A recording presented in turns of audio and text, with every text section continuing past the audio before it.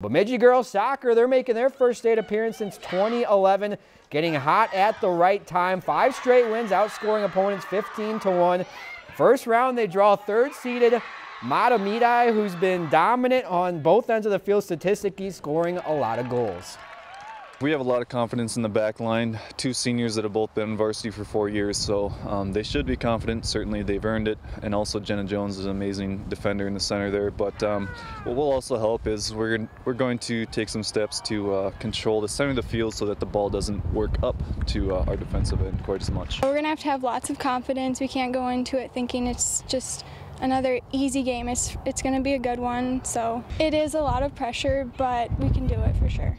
Lumberjacks Zephyrs state quarterfinals in Class A, 5:30 kickoff at Prior Lake High School tomorrow. If you've enjoyed this segment of Lakeland News, please consider making a tax-deductible contribution to Lakeland Public Television.